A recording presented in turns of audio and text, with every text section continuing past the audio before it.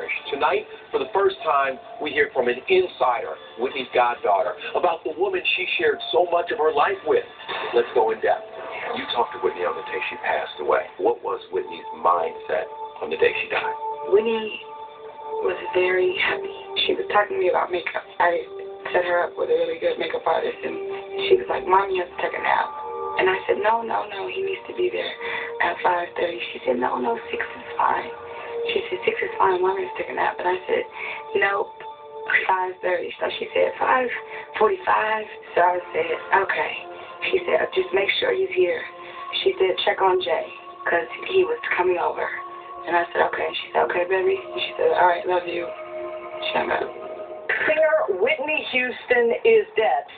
Whitney's goddaughter, Brandy Burnside Boyd, revealing to me what was on Whitney's mind the day she passed away, and what her godmother had planned for the future. She said, you and Max, my husband, me and Jay, Bobby Chrissy, my brother, my sister, and Uncle Ray, she said, Uncle Ray, are going to go to Israel. We need to get into the holy water so that nothing can harm us and touch us for our new journey.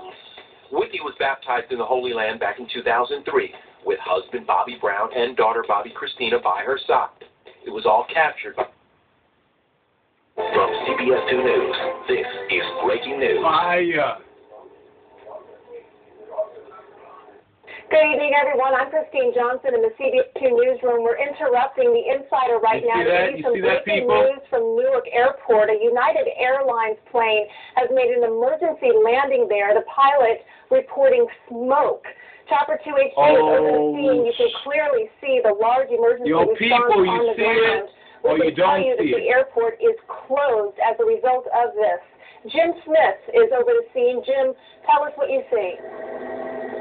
Well, Christine, as you can see, that is the airplane, a United Airlines flight here at Newark Airport. It's difficult to tell from our vantage point whether the plane came to rest on the runway or the taxiway.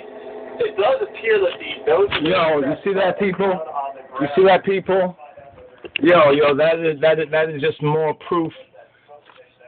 You see that?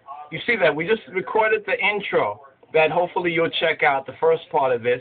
And then when they're talking about how Whitney and the family was going to go to Israel for spiritual protection, we're going to connect with our Israelite and Hebrew brothers and sisters in the homeland, bring the family there, baptize everybody, protect them from this satanistic and antichrist conspiracy against we, the lost sheep of the Beit Israel. Do you see it? While watching it, you know, we was more concerned about maybe somebody might call and the phone might go off or the recording might go off. But no, they interrupted. You see it live. They interrupted the insider report. You understand? Very important. We're going to try to find it on the internet or online and hopefully in other states. This is New York, New York. You know, Babylon is fallen. Babylon is fallen, is fallen. This is where it's, and see, when we pointed that out, some of y'all need to go back to that original posting where we made the connection with Whitney and Bobby and the Ben Ami, Ben Israel community of African Israelites or black Jews or black Hebrews, so forth and so on. You understand? Now they're talking about the JFK. Something happened. They're closing down JFK. I mean, what is the likelihood that this is all coincidence or coinky-dinky or really COINTELPRO? You understand? Which one is it? Brothers and sisters, stay in tune, you know, keep up with chanting your psalms, your prayers, and fellowship, bros and sisters. This is the time. You understand? This is the time. So they're probably not going to play the rest of it. They probably played it in other zones, so forth and so on. And we're going to have to search out that clip. If you got that clip, if you can get that clip, upload that clip, link I, let us know you got that clip. The clip where it shows what Whitney Houston's future plans were. The future plans were spiritual. She had an intuition. This is why the last song they said she sung was Jesus Loves Me. You know the song, Jesus Loves Me, this I know, for the Bible tells me so. Little ones to him belong.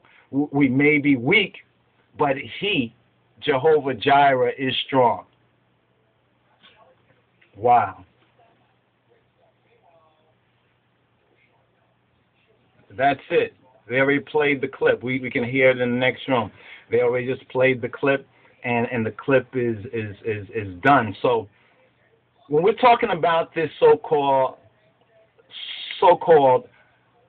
we call them illuminati. You understand? Because they're not the Illuminati. The Illuminati is the true Christ. The King of Kings is the true illuminator. And we are the illuminated ones, because we're illuminated by the light of the truth, because he is the true light.